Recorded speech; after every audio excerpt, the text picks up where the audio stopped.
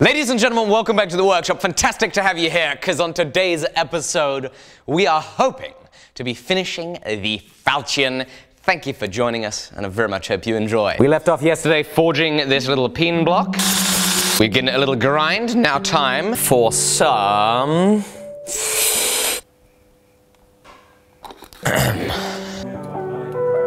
Gonna clamp it up in the vise.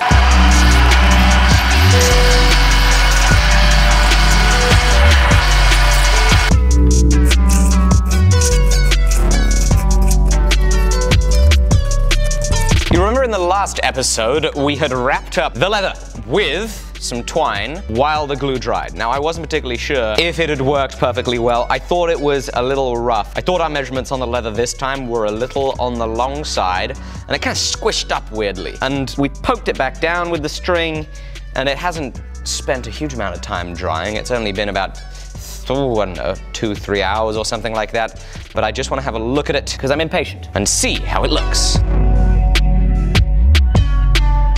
So what is cool is you can hardly see a seam. The seam is really, really faint. What is not cool is exactly what I was talking about with that excess material squeezing up and coming up and over the pommel.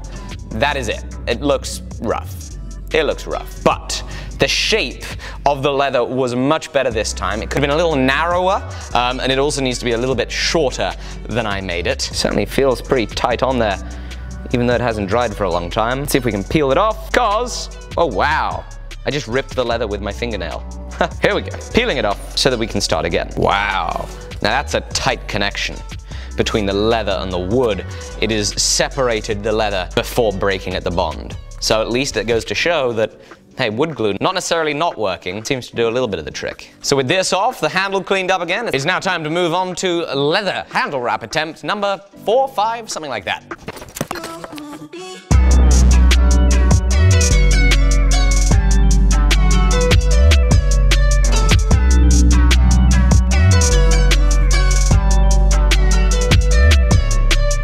Okay, so this attempt here, it went a whole lot better, and I think this is the one. We got the leather neatly up against the guard, neatly up against the pommel. I think it's gonna be okay. I also used paracord to wrap it around instead of the garden twine, because I was finding the garden twine was leaving these little hairs on there. A little, when it ripped off, left these little garden twine hairs. I didn't like that. It didn't look very clean, and I didn't know how to clean it off. So hopefully when we unwrap this, it's gonna be much better. Of course, now, back onto the peen block we go. Obviously, this is huge. It's gigantic. We don't want it this big. I wanted to make sure we had plenty to play with and grind. So that's what I'm gonna do. I'm gonna run into the grinding room. We're gonna grind this into a little bit of an interesting shape before it is we work on our inlay. Now, one other thing I need to do is grind the appropriate radius onto the inside so there isn't too much of a gap.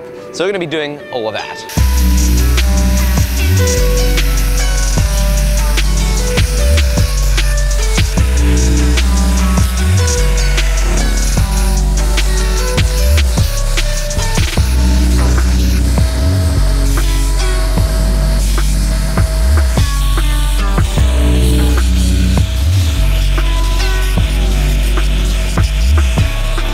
Right, so we have the peen block all ground up, ready at a 120. What I want to do now that it's been a little while, not long enough, but a little while, is I want to take off our cord wrap. You'll obviously see it's already started to fall off here at the end of the pommel from pulling this on and off. It's going to be interesting to see the texture that this cord left.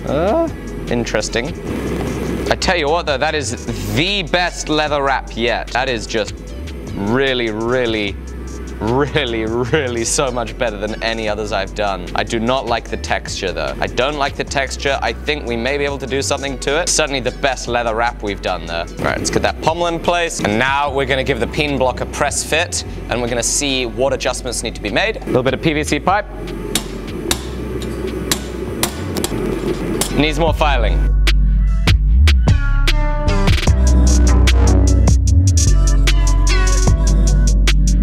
Need to take a little off this side.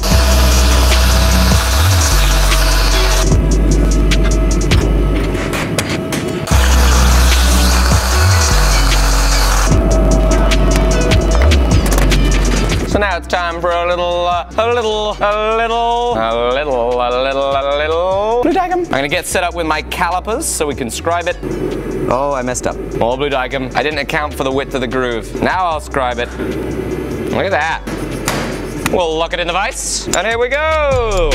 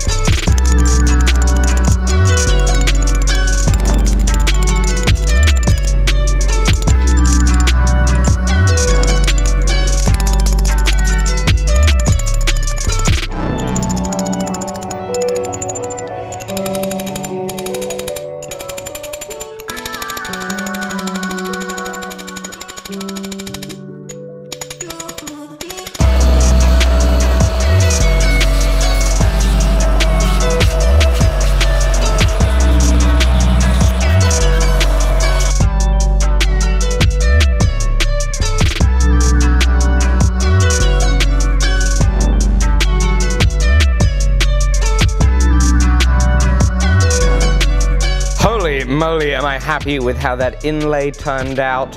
There was actually a little bit of an error in my groove that I carved, but fortunately peening it got it looking sweet and beautiful, which I'm very pleased about. What I'm also pleased about is the beautiful finial that this leaves. The finial of that beautiful bronze inlay goes fantastically with the bronze inlay of the guard. I think it really helps tie the design together. But I'm still not happy with that handle. It's now dried for a day, the glue, and so I think we can now work with it. The texture that the paracord wrap that we used to glue it left on is really not nice at all. It doesn't look good at all. And so what I want to try and do is I want to see if maybe we can work with this leather in its glued state to flatten it off and smooth it off. Maybe that's possible. We also have this unsightly lip up here, which we need to sort out. So I think the first port of call is going to be moistening it with some water, see if that will moisten the leather, make it more supple. And now I'm gonna try rubbing the leather with this leather-backed sanding stick. So I've been messing with it for a good while. I'm just not happy with how it looks. Not at all. My understanding is that the cord wrap is meant to give it a nice texture that'll, you know, give it extra grip, but also looks nice. Well, this paracord wrap, it gave it a texture, but it did not look nice. I've been fighting with it here for a long while. Tried rubbing it with leather, rubbing it with the G10 plastic, even tried sanding it, and I'm just not happy enough at all with how it is. So, sadly, wow, at least we know wood glue works great. Sadly, we're starting again. So in my impatience, of course, I tried to make do with what it is that I had on hand to do the leather wrap. I wanted to get this project finished as quick as possible. Obviously, the downside to then being impatient and trying to get things done as quick as possible is you then end up doing things the wrong way and it ends up taking you more time. I did this the wrong way and it's taking me more time. So we're gonna make a little trip. I'm gonna see what I can get from town that's gonna work better for the cord wrap. Okay, I'm back. Mission largely unsuccessful. This is all I found. This ridiculous stuff which we're not going to use. And then packaging cord, obviously not going to use that. Now I have the same cord that I use to stitch when we're doing the leather working. Maybe this will work nicely. So I've got some leather contact cemented onto this PVC pipe. We're going to do a little test wrap.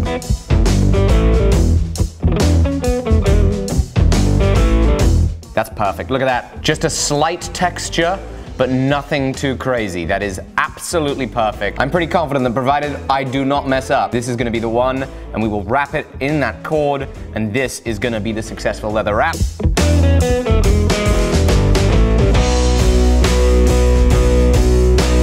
I've just skived it down, and this is the best skived piece I've done yet. I also thinned down the middle, so it's an even thinner piece than the leather was before. This is gonna be promising. I feeling good about this one.